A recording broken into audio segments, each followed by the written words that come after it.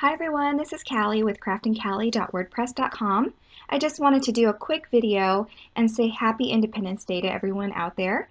I woke up this morning and I couldn't sleep in, so I had all these things going through my mind and I wanted to make a card using this stamp set. It's by My Favorite Things and it's called Count the Stars, and I thought it was completely appropriate for a card today. So I'm going to use some watercoloring. So I'm preparing my surface here with some water. And I'm using Canson XL watercolor paper. And here on my laminated white piece of cardstock, I'm going to go ahead and sponge some ink on it. I'm using Faded Jeans, Mermaid, Lagoon, and Chipped Sapphire. Just 3 different shades of blue here from Holtz to add color to this card that I'm making. I want it to resemble a flag. So I am doing a larger rectangle here of blue, and I'll go ahead and I'll let that dry. So yeah, this is going to be a really quick video. I need to get my day started with my family, so I've already spent way too much time on this, so this video will be really short. I did cut a whole lot out. So anyway, once I'm done preparing that white or that blue area, I'll go ahead and start with the red stripes. Using Barn Door from Holtz Mini Distress Inks. I'll prepare those lines there again with water, and then I'll add the color to that and let it kind of do its thing and spread. I do zap this with the heat tool. I was, again, trying to get this done real quickly here so I can get started with my family, starting our day.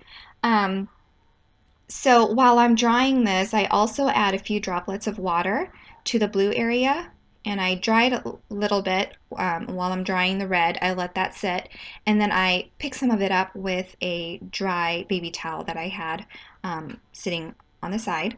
And so I dry that some more, and then I'll clean off this laminated sheet here. I just wanted to show you how easy it is to clean, and this can be reusable over and over and over again.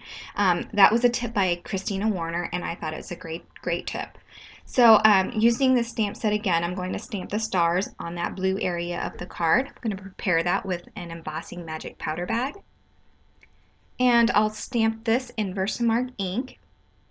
And I'm using Recollections white embossing powder. Use whatever you have. This is just some cheap stuff I got from Michael's, so it works fine. And once I'm done heat setting that, I'm going to add some Wink of Stella to these stars and also to the red stripes on this card. I don't show you that step in this video. And then I'm going to mount that with some just white fun foam.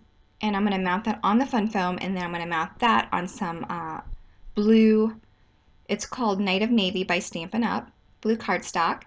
And then I'll mount that to a 110-pound card base. And that completes my card. Sorry to cut a whole lot out. Again, it's the holiday, and I just wanted to share this really quick card that I made that I thought of this morning when I woke up. So I hope everyone has a safe holiday, and thanks for watching. Have a great day. Bye-bye.